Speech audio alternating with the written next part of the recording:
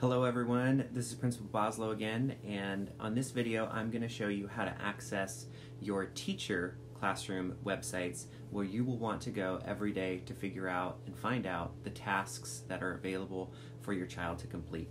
So again, I'm on a tablet and I'm going to open up my internet browser. It brings me up to Portland Christian Elementary's private distance learning website. Again, you cannot find this if you search for it. It is only available via the link I sent in my email, so please make sure that you bookmark it. From here, you can find your classroom teacher websites. They will be available Tuesday, March 31st at 3, but for our purposes, I'm going to go and I'm going to select Mrs. Ortman's class because it's going to be a good model for us to look at. So, like my website, hers are going to have very similar pages. So she's got her home page that talks about just her brief intro. It gives her Zoom conference information with her and when she is going to be conferencing with her class. What is really nice about this is that when it is time for you to conference, let's pretend that it's right before her scheduled time, then I'm going to come to her website and I'm going to select the Zoom hyperlink button there on the left in the purple column. So I'm going to select that, boom, brings that right up. And I don't even really have to do anything. I just have to wait for Mrs. Ortman to admit me into this meeting. And as soon as that happens, I am in the meeting. I don't have to enter in any meeting ID number. It is there for me to join right then and there. So for our purposes, I'm going to leave so we can go back to our previous discussion. So I'm going back. There's also Class Dojo that's available. This is our primary communication platform that you will be using with your teacher so that the student can contact the teacher, that the teacher can contact the student. And of course, there's also parent accounts available that we would ask parents to sign up so that you can communicate that way as well. Of course, there's still email, but we're using Class Dojo so that way students can take pictures or take videos of different assignments and then submit them for grades. Once you come to this page, you will enter your class text code, which Mrs. Ortman will give to her kiddos in their email. You will want to look for your teacher's email that will have that information as well. So this is Mrs. Ortman's homepage. Over here, we see April 1st through 3rd.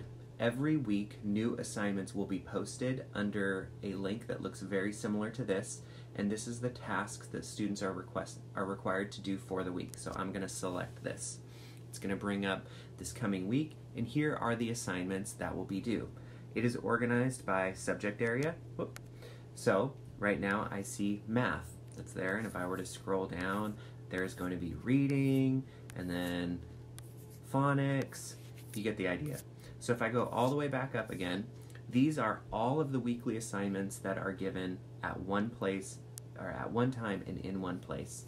And so we can see that she has a focus for this week. We can see that each day this is what she wants her assignments to do, or her kids to do. And then on Wednesday we see, hey, here are all the tasks that they need to do. If you look at number 2, it says complete number 9, multiple domains assessment, located in the From My Teacher section on your Freckle dashboard. Okay, so I'm going to come back up here, and right here in gray is Freckle. This is a hyperlink button in which I can just press it. It's going to take me to the Freckle student interface, and using the class code that Mrs. Ortman has given me, I will be able to go on and do the assignment that she has given. It's very similar down below with reading.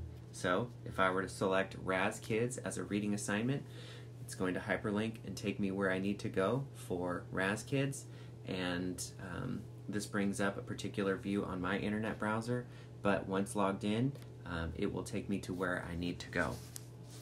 So that is a page that you will want to come to every day. Another suggested schedule is on here. I know if you were like my family and the days seem to be running together, a schedule to provide consistency and organization does help the family.